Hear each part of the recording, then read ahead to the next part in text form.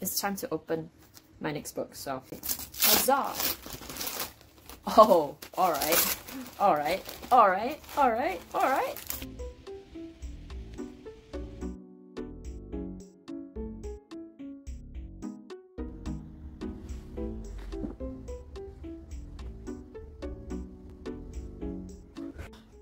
I'm done with the Rachel Dragons as you saw in the clip before.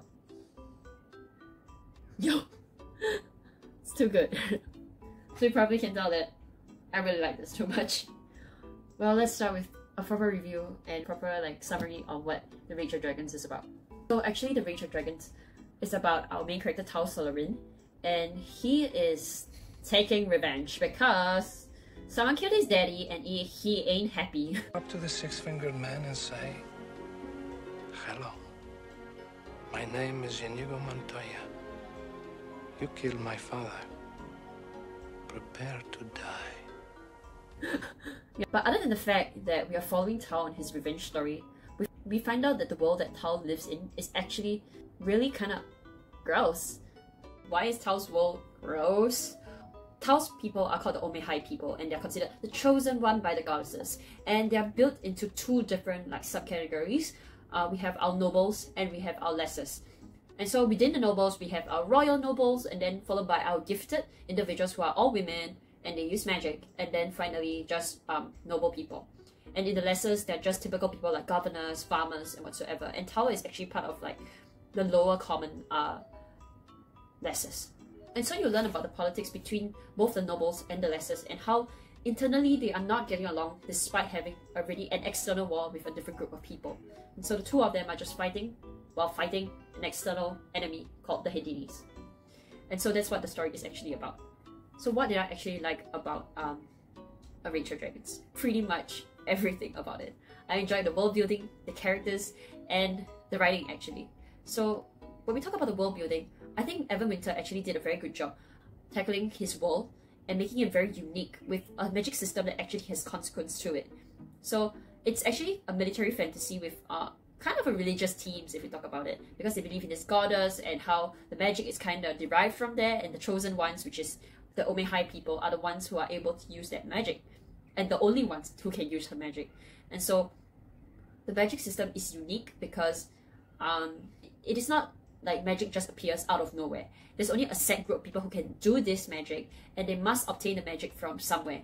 And there will be consequences to it depending on how strong or how weak you are in the magic system. I don't want to explain too much about the magic system, is because I find that there's a reason why Evan Winter decided to pace it slowly throughout the entire book, that each review will give you more insight to his world and it will remind you why the magic system is the way that it is.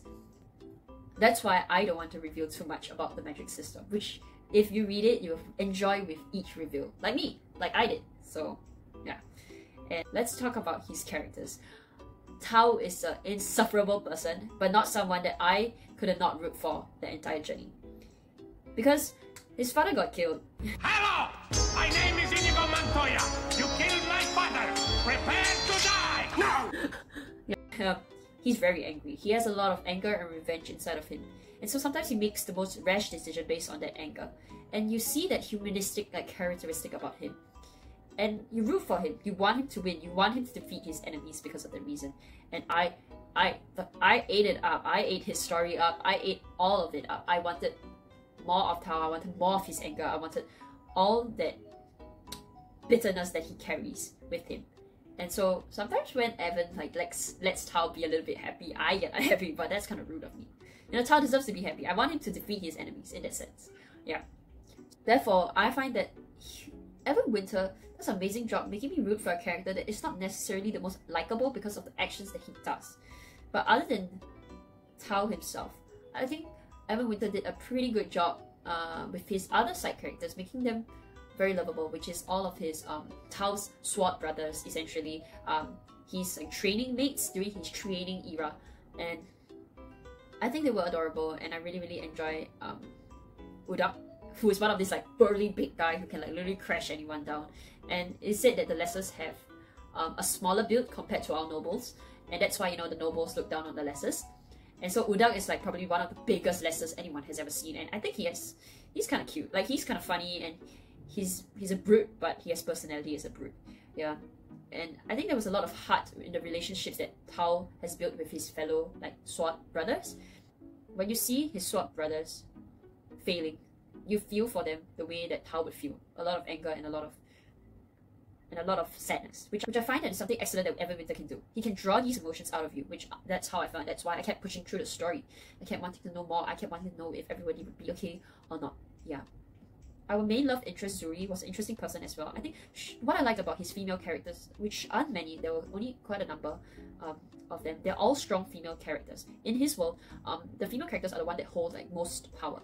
So if they are gifted with magic powers, they are very highly regarded in society, and they are only ruled by a queendom. There are no kings, and I thought that was so dope. Like, I think it's hard to see queendom, so to see that female empowerment in that sense, I like. Yeah.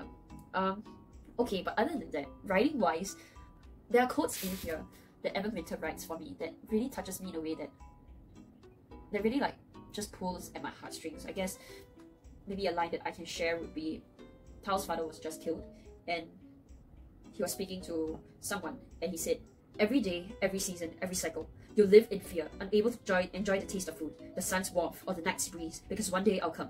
I'll challenge you to a blood duel. Petty noble, I won't reveal the name, and you will die at the end of my father's sword." Oh, when he said that line, I felt it. I felt like I was the one who was gonna get killed.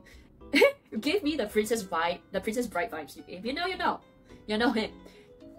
Giving Ingo Montaya vibes, like father's revenge. Yeah. Hello. My name is Inigo Montoya. Yeah.